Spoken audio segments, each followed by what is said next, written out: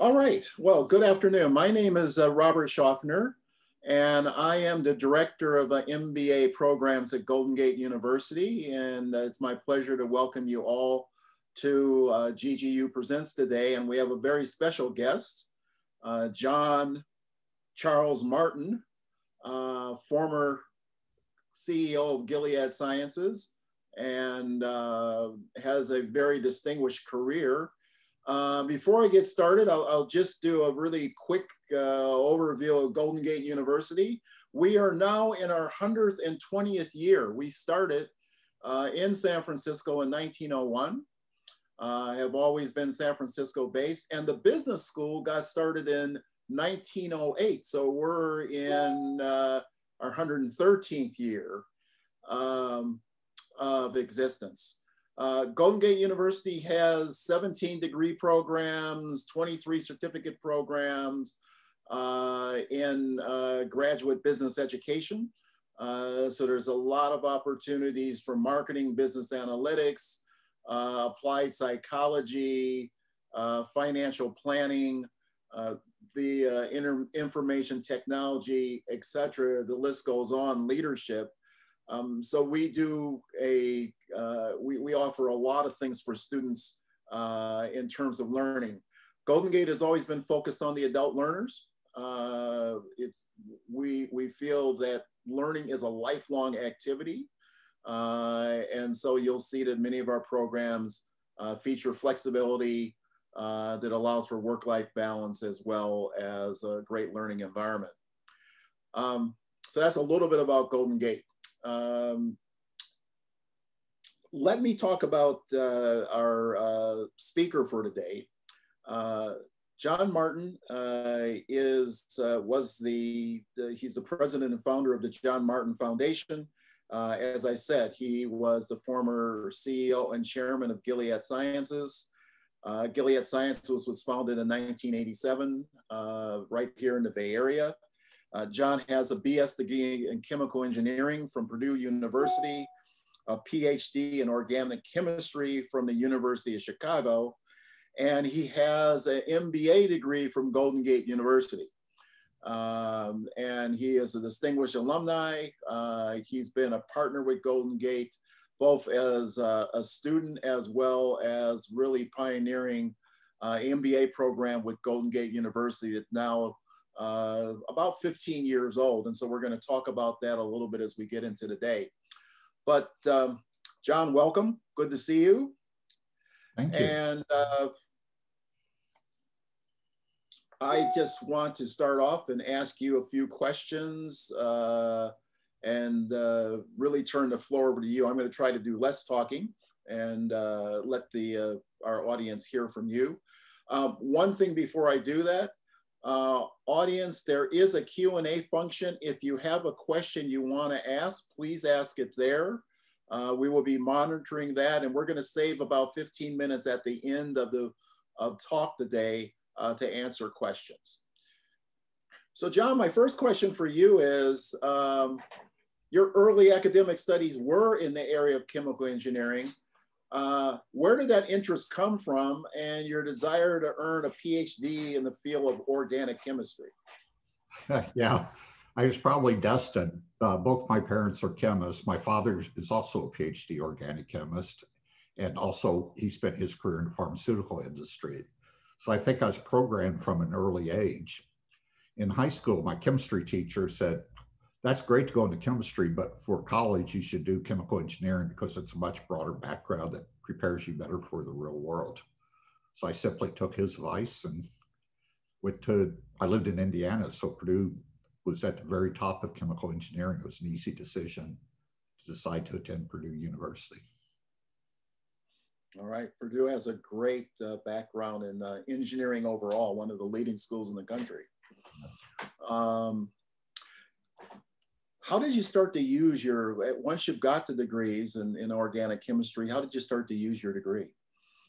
Yeah, so after Purdue, I went to University of Chicago for a PhD in organic chemistry.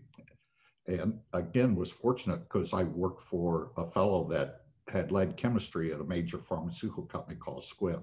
It's now Bristol Myers Squibb. he had left Squibb to start a academic program in Chicago he was a professor of chemistry, biochemistry, and medicine. And I felt like certainly chemical engineering gave me a very, very broad background, but working in his lab was just terrific for what I did for the rest of my career. And I think the thing fortunate comes in many times in my life, because when I finished a PhD, my professor's brother was head of R&D at the pharmaceutical company Syntex in Palo Alto. So he just sent me to work for his brother. And that doesn't get easier than that. Well, as you've mentioned just briefly here, you've worked for 3 organizations, Syntex, Bristol Myers Squibb, and Gilead Sciences during your career. Obviously, you've done things since then, but those are 3 major organizations. And can you share with the audience what lessons did you learn during your career that enabled you to move to ever higher levels of responsibility? Because as I look at your CV, you kept on steadily moving up in the organizations that you were involved with. Yeah. Well, Syntex at the time I went was a small company. They were formed in Mexico, only moved to Palo Alto in the late 60s. They were small, very entrepreneurial. They're here in, believe it or not, in late 70s, Silicon Valley already had all the entrepreneurship that you see in it today. And being in that environment, Stanford University and the various groups around that were collaborating was just a terrific learning experience. I also had the good fortune of discovering a drug right away at Syntex. It's called ganciclovir. It's an antiviral, and it's used also in transplant patients to prevent opportunistic infections. And also parallel, I went right away to the Golden Gate MBA program in the evening, and felt this could have a chemical engineering, more practical background. It just seemed obvious that an MBA could help the career. I finished that in 1984 and was immediately recruited for a substantial program to promotion of Bristol Myers. And then at Bristol Myers, I was asked to build an antiviral program. We came up with 2 of the very important drugs for HIV. And that's those accomplishments is what led for me to go to Gilead to build a company that would just focus only on antivirals. All right. So something caused you to say, I've got this great background in chemistry, but I need to get an MBA. What sort of clicked for you to say, I need to get some business background in order to fulfill my career objectives? Yeah, it's maybe it's some nature of the practicality of chemical engineering, knowing that you can be, if you want to be esoteric in chemistry, it's better to stay in industry where it's more about publications. But having this practical education as an undergrad, where you're designing things that people need immediately, or working on things, products just to make them better. Discovery in the pharmaceutical industry, you're working in a lab, you're making molecules, and then they go somewhere. But most of the time, you don't know where they go. Other people handle the transition for drug development and commercialization. So I knew if I wanted to be a part of that, it'd be very advantageous to get an MBA degree. All right. As you think about those days when you first started in the industry, and pharma, where it was then and where it's gone now, what's some of the evolution that's taken place? And you being one of the leaders and one of the leading of a leading firm, how has it evolved through the years? We could talk about this all day. It's the scientific advances that happen over and over and over at a faster pace allows the industry to come up with products more and more rapidly that allow people to live longer and healthier lives. And it's not just chemistry and biochemistry and biology. The revolutions in IT and data management and understanding how to design drugs by less of a trial and error mechanism, has advanced the science enormously. Even, I remember a friend of mine we had a company in his garage when I worked at Syntex to make a reagent for sequencing DNA. And who would have known that a few years later, we would be able to sequence entire genomes so rapidly. The technology back then was just developing. It was very crude. And today, it's very straightforward to come up with DNA sequences, complete genome sequences of people, animals, and it greatly accelerates drug discovery and development. One of the things that we do in our MBA education at Golden Gate University is really teach our graduates how to work effectively in teams and why teamwork is so effective. And as you just were talking, it sounds like, the development of a new drug really involves not only the science of developing that drug, but you've got the analytics part of the team, you've got information technology, you've got all these sort of different things that have to come to bear and in order to be efficient and to develop a new drug. Yeah, you're absolutely right. One of the things I did all these years at Gilead is once we had a commercial organization, we built a commercial organization very early, because you really don't understand R&D and what you should do unless you have a presence in commercial markets. And once we had that commercial organization, we'd prepare spreadsheets that would send scientists and management out in the field with sales reps to better understand what the market needs. And that is a specific subject that was drilled into my head at Golden Gate University. You remember which course that was? Several of them. Oh, and I should say, my major was MBA in marketing, and I figured I knew all technical stuff. I wouldn't have trouble statistics or analytics or any of that. But marketing seemed like a black box to me and something I'd want to learn. Well, one thing for sure, whatever industry that you're in, at some point in time, you have to market what you have. Yeah. You have to figure out how you're going to sell it in order to turn it into, a commercial success. So it's good to have that knowledge. Yeah. Anything stand out to you in your mind from your experience at Golden Gate as you earned your MBA degree? Well, very enjoyable. The adult education you appreciate because you're learning from people that have real jobs, not just the faculty, but also the other students. So there's an extra level of energy and knowledge and sophistication when you work together as a team on a project, for instance.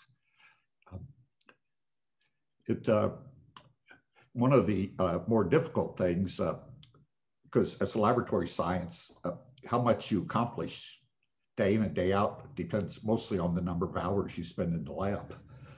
So it's a challenge to balance the time to go to night school several days a week.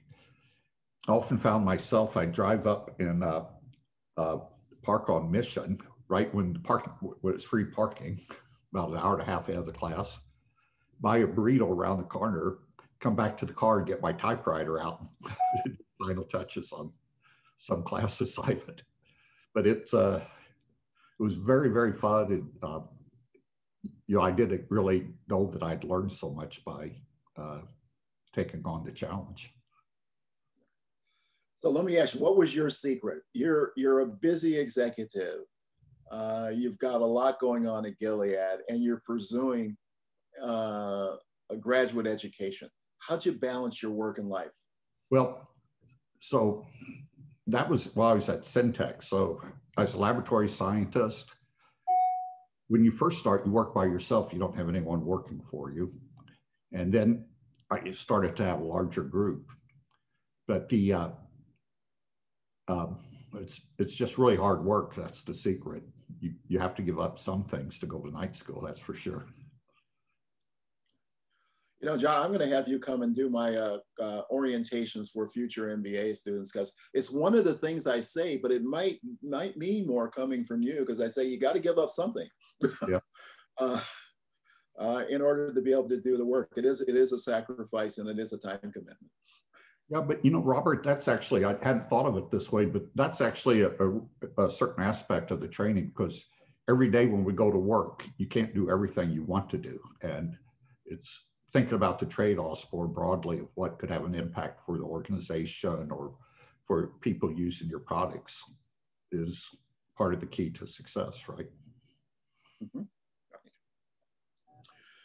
John, as you became president of Gilead, you're shaping a company and charting out new directions, et cetera, but something stood out in your mind about learning for your employees and about their education. And what caused you to suggest the creation of the Gilead MBA program at Golden Gate? Yeah, so I guess I've worked in industry at that point for at least 2 decades. And one of the key things you do as a manager with people report to you is talk about development goals every year. What do you need to do your job better? If you want to do it, what do you want to accomplish in your career, and what do you need to do to accomplish that? And of course, I could use myself as an example. Getting an MBA degree gives you a lot of additional skills, gives you less quantitative skills too, you know, however you want it, softer skills. And it puts you in a position that you're identified. So if you get an MBA degree, people within your organization will say, wow, that guy's making the extra effort to qualify himself for new things. So year after year, I'd find very few people would undertake that night school component of it. And so I worked with people at Golden Gate University, put together a program that would make it much easier and entice more students or more Gilead employees to sign up and get that extra knowledge. And you did it in such a way that the university was able to come to the students on campus. Yeah.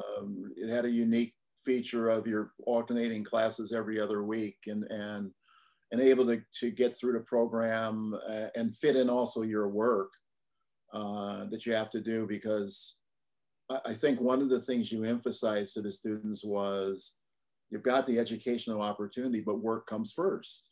So you've got to keep on top of your job, but also I'm going to give you the opportunity to do the study. Yeah. Yep. And, you know, there's just countless success stories of people that went through the program that are strong advocates for why the younger employees at the company should continue to avail themselves of the opportunity.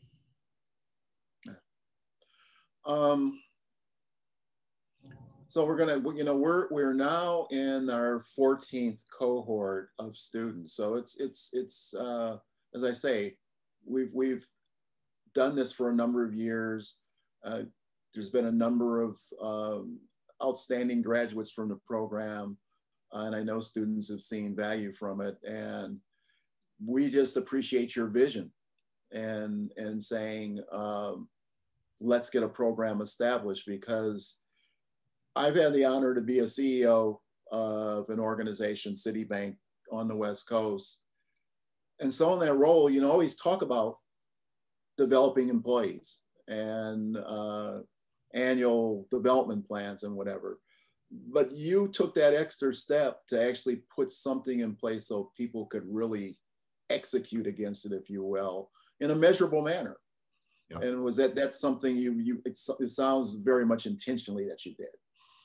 Yeah, well, you know, I can't say that I was the biggest part of it, because I went to your colleagues at GGU and we brainstormed about it. And it was a very forefront thinking thing, because each week one class would be in person, one be in virtual. And doing that 15 years ago was kind of unheard of.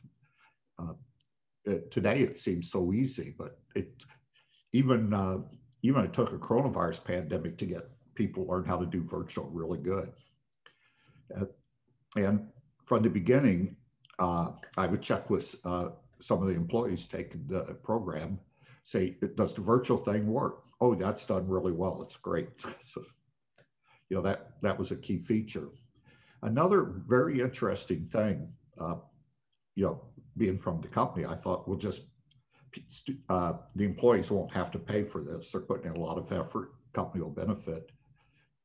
The GGU staff at the time says, well, there should be like a 10% payment, not that material, but just one of those motivation things that clicks you to getting value from the efforts that you're putting some of your own value into it. I don't know if it's still that way, but I wouldn't have thought of it that way. But when you hear it, it sounds like a really good idea. Well, there still is that component to the program that certainly the participants are putting in some of their own capital, if you will, their skin in the game. I think that's a valuable component to a program. It makes you be that much more diligent about it, rather than you're getting something for free.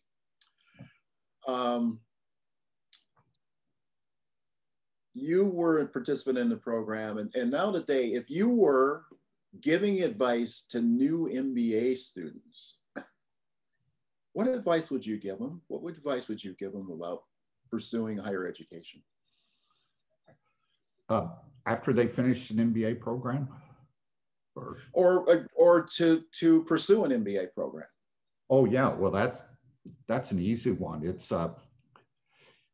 and you know, it's a question if someone really has the interest. So if someone has the interest, you give them advice about what the alternatives are and how they might think about it. And just getting an MBA, there's so many different emphases, how to think about what you want to do. So it's almost a different discussion with anyone you talk to. All right. And then I'm going to take the second part of what you talked about.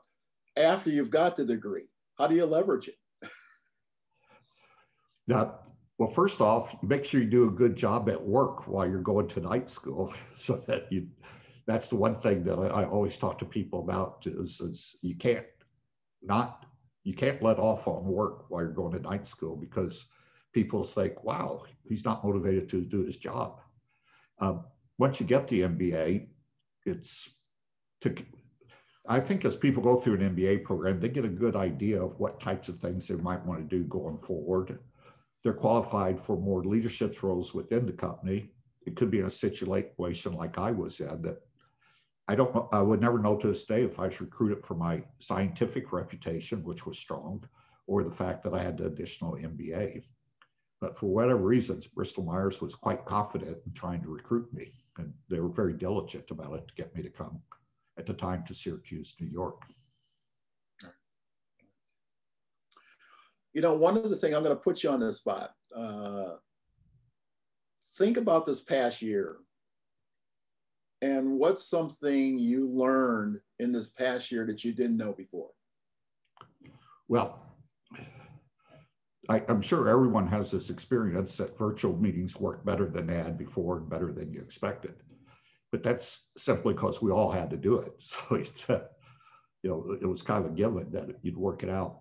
People say that, a lot of people tell me they haven't missed anything, but that can't hardly be true, because when you're interacting with people in person and in a more dynamic environment, you find forks in the road that we may be missing now. And, you know, in my own day-to-day activities over the last year, I can see some forks in the road I missed that, you know, I may not have missed. When California was shut down, middle of March last year, on a Friday, a conference was canceled in Boston that I was leaving for on Friday. So I just didn't go to the airport. And I had trips planned for each of the next 10 weeks, several of them international, and I think all important. So I think it's really important to get this pandemic behind us and get back to our normal work, going to scientific conferences around the world, meeting scientists, meeting physicians. A lot of the work I've done is with government officials, where it works a lot better to educate government officials if you can do it in person. And the reason I asked you that question is because there's this concept that's now about education, is that education and learning is a lifelong experience. And I think there was a time, perhaps in the recent past, where, boy, I got that degree, I got this degree, I got that degree, I'm done. And I'll just put my head down, really work on my career, and that's it. But this last year has taught, if it's not taught us anything, is the world's accelerating at an ever faster pace, and you have to do lifelong learning to keep up. Yeah, Robert, that reminds me, when I came to Gilead, it was all kinds of young people, that you didn't have the older generation that you can tell who has done that lifelong learning because of where they are in the organization. So the head of R&D was a fellow named Robert Shoffner. I still work, he's fantastic. And I tell him, you have these BS, you have PhD scientists. When they come to work for Gilead, they're all thinking, I never have to take a test again. And the job of us as managers is to help people know that you have to keep learning and you still want to get an A on the test. It just fits your point so importantly. All right. In the last year, I'm sure you've been involved in some projects regarding COVID-19. And just in general, what do you think about the whole situation with the pandemic in the last year? And what do you think's next for distribution of vaccines and the development of future vaccines for similar diseases? Yeah, it's Robert, you're right. I've been heavily involved in that. I was on a conference call at 7 a.m. this morning talking about COVID and influenza and products that could accelerate protection. We may get to this later, but Gilead brought Tamiflu for influenza to the market 20 years ago. And it's been a phenomenally important product. And it's kept in reservoir for also pandemic influenza. So it's in the past year, what we've all learned is when you have a new virus come out, not even the top experts know exactly what to say. You learn about the virus in real time, the disease in real time. So for instance, the people I worked with in the spring, I would say, wherever you do, don't get sick now because no doctor knows how to treat this disease appropriately. And we've seen over the course of 2020 that medical practice has evolved quite a bit on how to treat COVID. Of course, the most exciting thing, and it's great because everyone knows that the industry has been able to address the pandemic with a completely new technology. It's never been used before to come up with what we have now, 2 vaccinations. And to think about that being done in less than a year, even I'm stunned that it could be done so well. Were the 2 new technologies, was it something that was there, it just hadn't been thought of to be used in that manner, or this is just entirely just something new? Well, when I first went to Gilead, Gilead was working on this type of technology, making oligonucleotides or pieces of DNA or pieces of RNA, which contains the genetic information.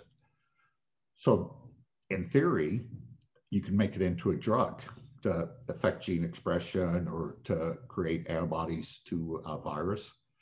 But the practice of it took a few decades and many false starts and many companies formed around it.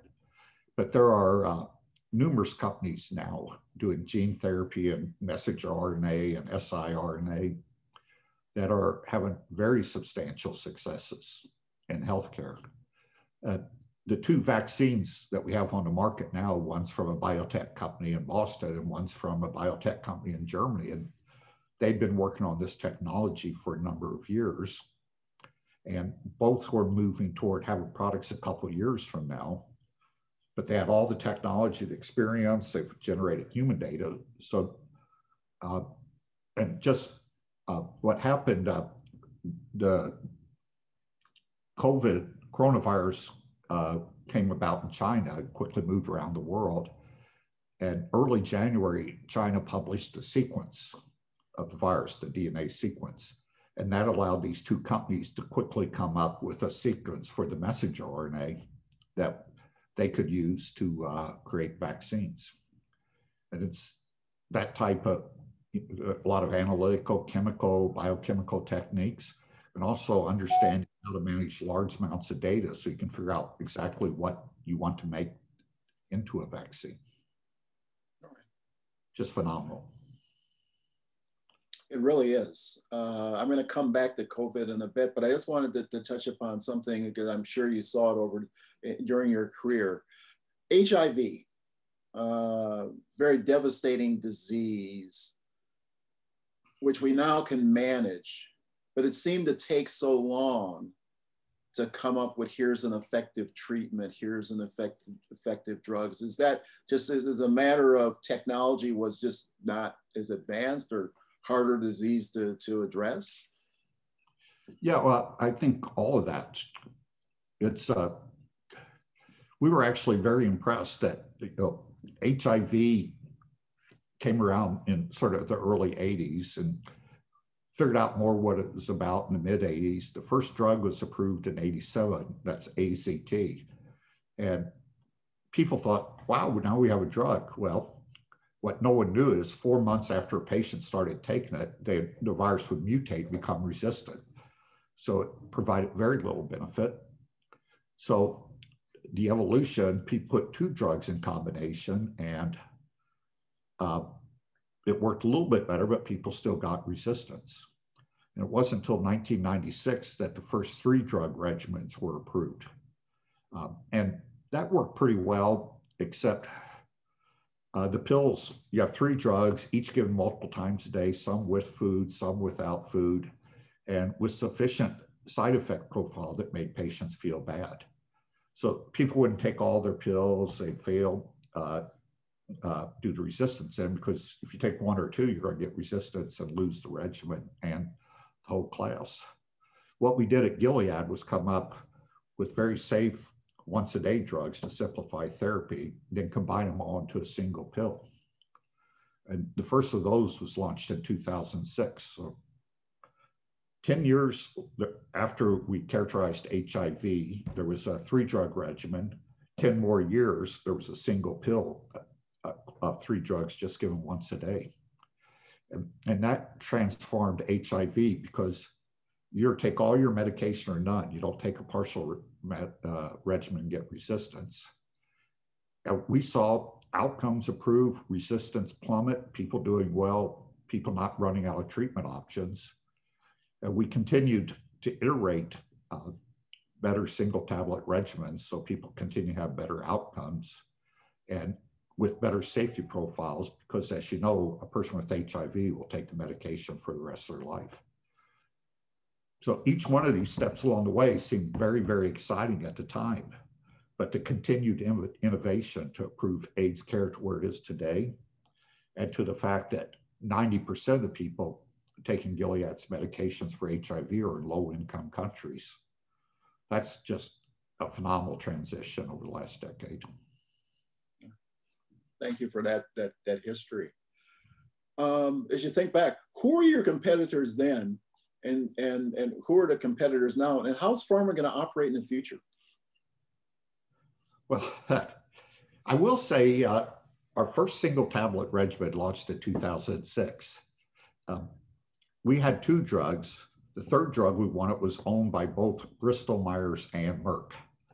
And they allowed us to work on the formulation of the 3-drug regimen, which took a couple years because 4 of the formulations failed in human clinical studies. They didn't create the right bioavailability.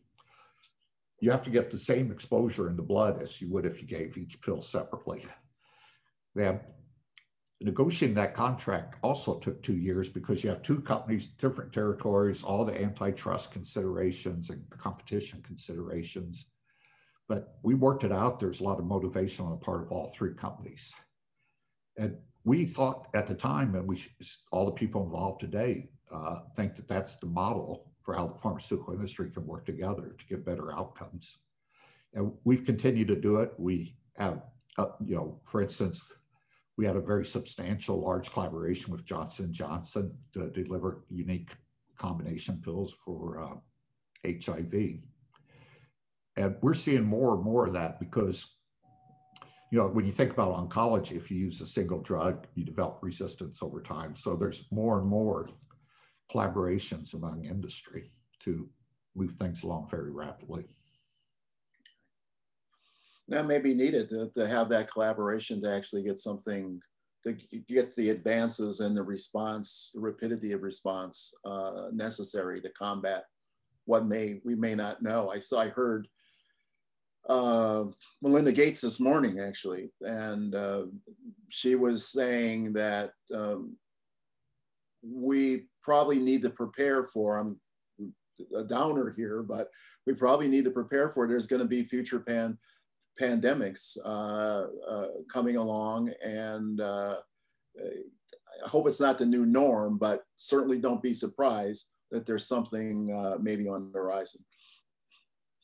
Yeah, I certainly of that philosophy, and most people I know that work in infectious disease agree. And just the coronavirus we have now is the third in the last 20 years. There was SARS about 18 years ago, MERS more recently. They're both related to the virus that's circulating now. And because the virus we have now is replicating so many people, that replication leads to mutations, and we're seeing those mutations emerge, and they're very concerning going forward. Influenza, we all get vaccinated every year because it changes so often. And we try to stay ahead and predict what the change is going to be, but you don't always get there. So, this whole thing is kind of a call to action, and hopefully people will be, have a longer memory this time around.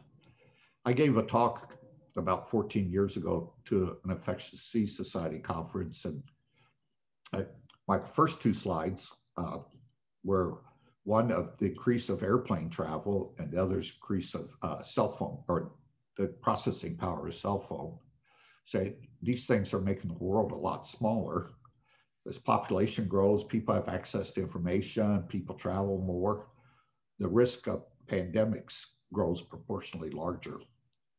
So I don't, some people say, let's wait, we won't have another one maybe until 100 years from now because of the 1918 flu pandemic. But no serious scientist in this field believes that we have 100 years to deal with the next one. We've got two drugs out here right now. We got Pfizer, we got Moderna. Any thoughts on, people that are getting ready to get the vaccine, one or the other, or both equally good? Or I know people that are working behind the scenes with both companies on how to interpret the data to roll it out, and all of them, because they're in the medical field, have been vaccinated already. And I said, which one did you get? And it's going to be one or the other. And there's not a substantial enough difference between them, and maybe there's not enough known yet, but there's no substantial difference that the people I know that got one or the other are just very, very happy they got vaccinated. It's kind of,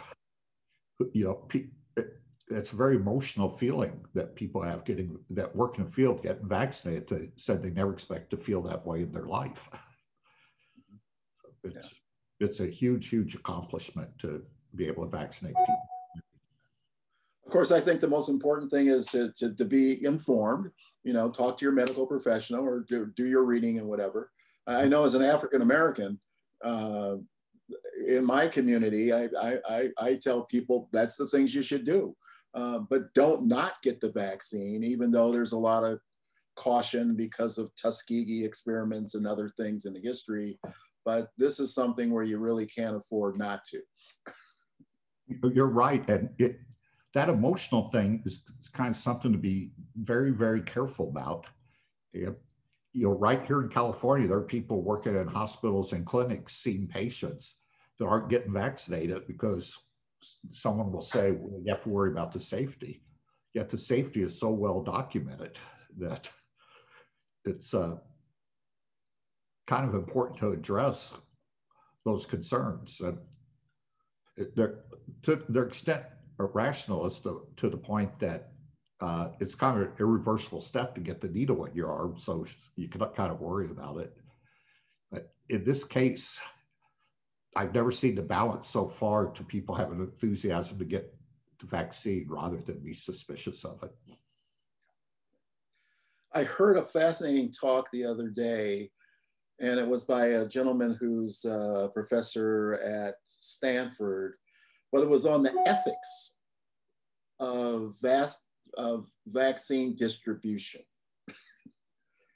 And it was just fascinating because he went on for like this. There's all these, well, should essential workers get the vaccine first?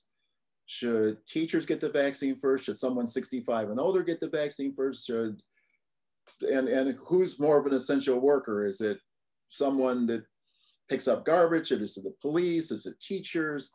There's just all these ethical issues around this vaccine that we have to consider that are key questions. Yeah, and everyone's going to have a different opinion of that, depending on who you are, right? It's very challenging. Yeah.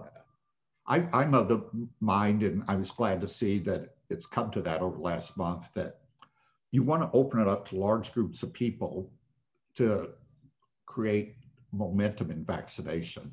And that's happening now.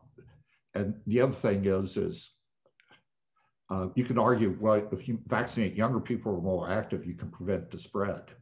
But assuming that you're vaccinating at a consistent rate, I would argue to go by age, and then you're taking care of the people first who are the most likely to have serious consequence, serious illness, hospitalization, and death. And not only are you preventing morbidity and mortality, but you're lowering the cost of the healthcare system. That is always the barrier. When we have a shutdown, it's because there's a concern that the healthcare system will get overwhelmed, not that more people get sick. And I'm very pleased to see it started out that way in some parts of the country, but it's that way now pretty much across the country. And it makes it simple. If you have a driver's license or another ID that says, I'm this age, you just sign up and get vaccinated. And an additional flexibility is across the United States, there are many communities. At the end of the day, if no one's coming around to get the vaccine, you can walk in at any age and get it. And making a simple distribution system like that greatly increases the efficiency and what gets what we want, the maximum number of people to be inoculated as quickly as possible. Your thoughts. We did a tremendous job on developing vaccines. Yep. We're not doing such a great job on getting vaccine into arms. Yeah. What do you think needs to happen? Well, yeah, Robert, that's what I was talking about. And I heard Gavin Newsom give a talk this week where he says he compared it to like an airline. You're waiting there, first class people get on, business class people get on, coach class people get on, and different categories of stuff, but they never wait till one class is filled before open the next class, or the plane may never board. And I thought that was a good analogy, because the idea that you're going to vaccinate everyone in a certain category before going to the next one is a real burden on the distribution. What I think still needs to be done, it's done in some states. West Virginia has vaccinated a lot of people because they put it out in the pharmacies where you can just walk in and get it. And as we get more, as the vaccine supply strengthens and we get more of the critical medical infrastructure vaccinated, which is pretty much done, having vaccines distribute through the normal distribution channels of going to a pharmacy or your doctor's office to get it there's just so many points of care that it could be hugely efficient. Right now, we're doing it, like mass vaccination programs and trying to set up infrastructure that didn't exist before this. And so there's some growing pains for this first month or two. Does that help, Robert, in what you were getting at? That got the answer, perfect answer. I'm looking through some of the questions here since we're at our Q&A time. And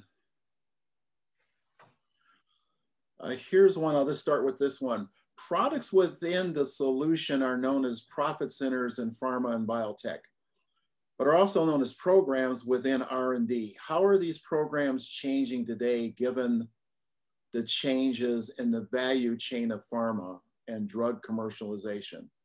Any insights on the changes? Not really. There's always a tussle in healthcare because of the complexity, especially in the United States where there's so many different mechanisms and actions. I'm optimistic about the industry because we still need more solutions, and it's the pharmaceutical industry is valued by people who take the medications, as I said, live longer and healthier lives. And every year we keep seeing innovations faster and faster and better. And there's no example superior to the turnaround of the coronavirus vaccines in less than a year. How does one get in the pharma industry role without biotech experience? Are there cross-functional roles? But is biotech or scientific background really needed? No. People may think of a pharmaceutical company as all scientists, but by far the majority are scientists or physicians. There are a lot of physicians too. They're all, just like any other company, there's a lot of IT and finance functions. Some of the people in the commercial functions are scientists, many are not. All companies have large legal departments. And one of the things I've noticed, and I've noticed a lot more because of having an MBA in marketing, so you see what's going on in the rest of the company. Innovation isn't just in the laboratory. Innovation is how to get these medicines to people who need them. And that's always a struggle. How do you get the medicine to where it needs to be? How do you determine who gets it? How do you work with the various government organizations and hospitals, et cetera, to figure out what people should be getting, what medications or what other type of care? So there are opportunities, no matter what your background is, there are opportunities in the pharmaceutical industry. Of course, the model has been in the past for commercialization is that we've invested millions, if not billions of dollars to develop our proprietary drugs. And so there hasn't been any incentives necessarily to share. Yeah. Given where the world is today, do you think that there's opportunity for a new commercial model within the industry, or do you think that model of it's our proprietary research and we've got to get a return to our shareholders will still be the prevailing model? Well, the fact is that it's for profit, and that drives the investment into the industry. So that's a good thing. In terms of collaboration, we talked about just now about innovation. So one of the big innovations we did at Gilead for the first single tablet regimen is to work with Merck and Bristol Myers. I believe I mentioned it's very difficult how to go through the regulatory aspects of that. It takes a lot of time. But what you find when you want to do something with other companies, you find like-minded people who understand that it's not like you're giving up your piece of the pie, you're making the pie bigger for everyone. And that concept is often not realized, but finding like-minded people allows you to do those types of things. Do you find at pharma's like any other industry that there's a great need for leaders and managers, and that's a key aspect of our education here at Golden Gate, is to, in our educational programs, to prepare our future leaders, prepare managers, because there's not enough. Yep, it worked for me. It is absolutely true. It's surprising how important it is to continue to build those skills, not only, well, for instance, get an MBA, but to continue to work on them throughout your life. Right. Let me see if I get.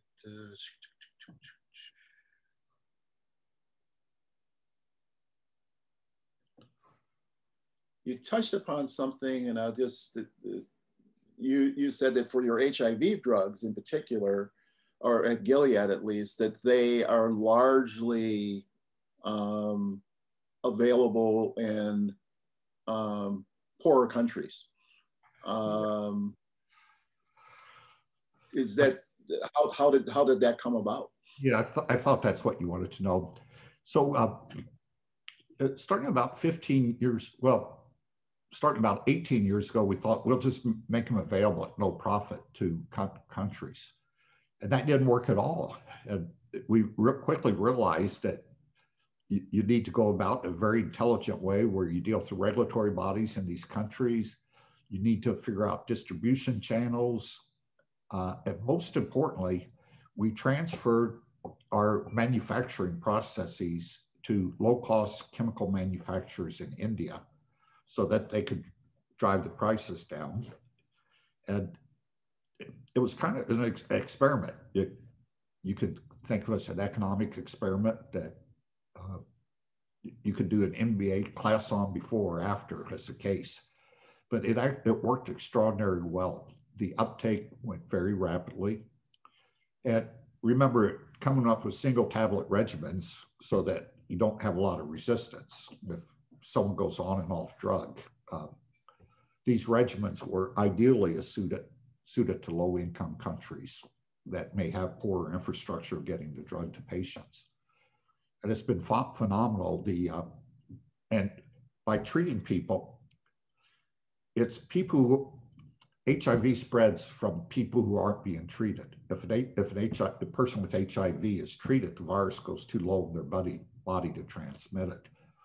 So in addition to allowing people to live a normal lifespan, this whole concept greatly reduces the spread of the virus by having a safe single tablet regimen that you can use to treat anyone with HIV, rather than what it was 10 and 15 years ago, waiting till someone gets sick and has a compromised immune system before you treat them.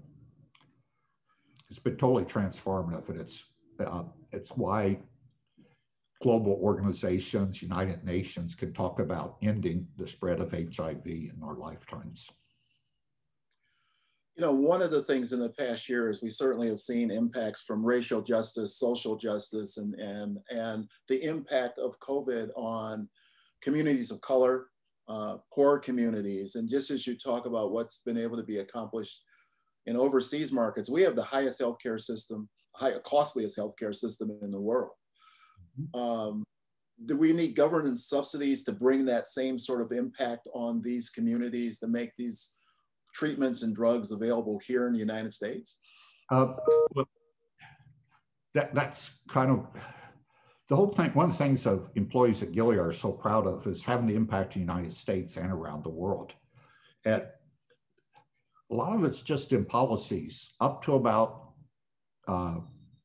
14 years ago, in the United States, to give an HIV test, you had to do a separate informed written consent and 30 minutes of pre-test counseling.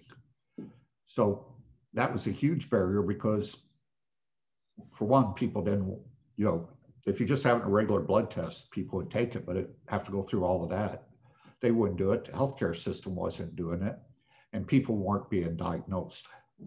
So simply to get people comfortable with the fact, we'll just treat HIV like another disease. If you get a blood test, you can put an HIV test in there if you haven't had one for a while. is what allowed a lot of additional patients to be identified. And especially in communities where there are disparities, that having that additional informed written consent, pretest counseling, a lack of trust makes it a lot harder to identify patients with HIV. So once people are identified, it's much easier to get them on drug, keep them on drug, and there are mechanisms to take HIV medications where ability to pay is not a barrier at all. That's all been well established over the last 2 decades in the United States. Thank you. We're about at the top of the hour, but any final thoughts on MBA education in general, on our healthcare today? Yeah, well, MBA education in general, I'm sure that working together in person will be coming soon, and that I think your students will appreciate that. And just by way of example, Robert, we've been working together since last July and having fun. And I look forward in the future to meeting you for the first time in person. As do I. Yeah. So I mean, no, that's a great way to sort of wrap up is that we do look forward to being able to return to more normalized times of in-person education. But in the meantime, as you said, you know, when the program got started, we were able to offer online education as well as in-person education, that alternating each week. So we have a lot of experience in it, but nothing does quite replace being able to interface face-to-face, et cetera. But we'll hopefully our vaccination protocol of getting vaccine in arms will improve, and that we'll be back to those times in the near future.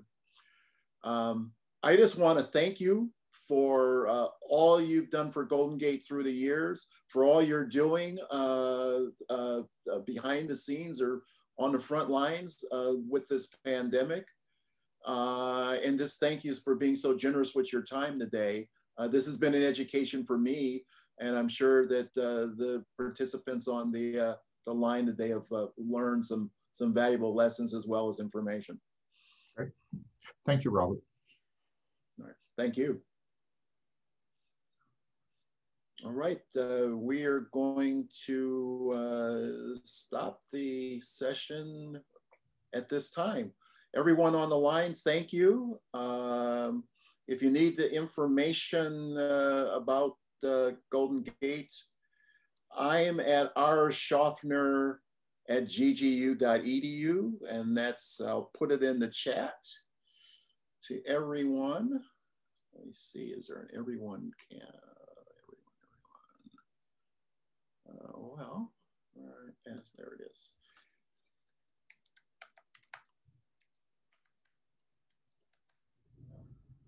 So that's the way to get in touch with me. Try to answer questions or get you put in contact with the right person. Everyone have a great day, stay safe and stay well. And I do look forward to that time when we can meet each other in person. Take care.